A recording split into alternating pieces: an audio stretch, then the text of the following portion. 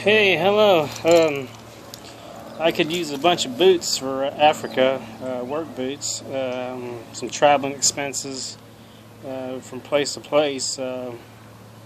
Could use a plane ticket, money for a plane ticket, and you know, passport, visa for me to go there, and all that stuff and back, and money to do things like help buy nets, sheet roof.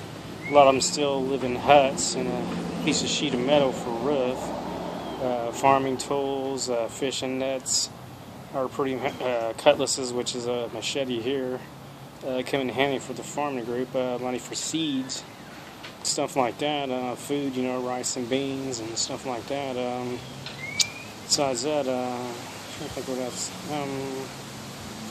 Water, boreholes. There's some items called low flow. I can't remember quite the name. I've got the information on the thing. But anything to help drill water wells, or the funding to get water wells drilled, because it's a dry area. Pesticides. They do use pesticides for food and to keep the mosquitoes at bay.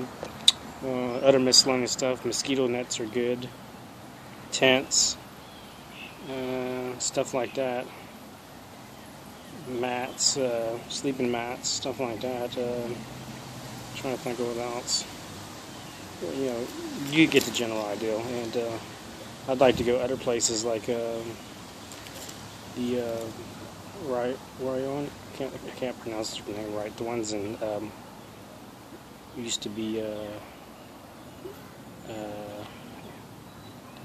Melinar. I can't hardly pronounce it.